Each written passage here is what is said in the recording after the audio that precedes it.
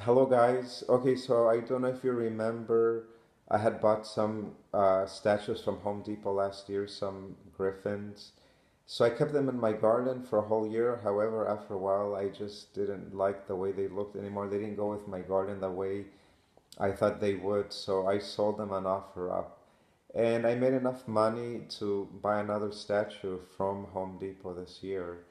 And this is going to be my last purchase of the year, and it's the most expensive one. It was $80, and so it's basically I didn't really spend anything because I spent whatever I made from the other statues, which I sold them at a much lesser price than what I had originally bought them for. But okay, this is the statue. Look at this awesomeness. He's heavy.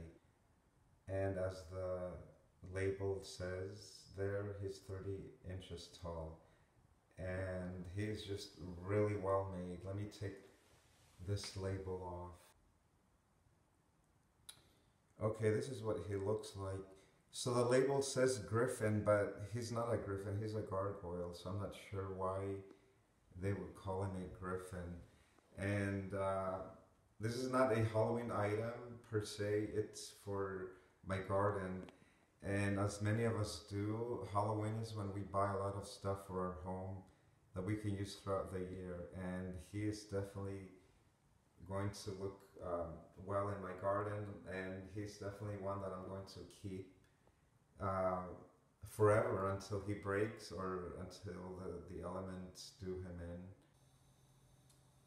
in. And this is what he looks like on the side. He is so awesome.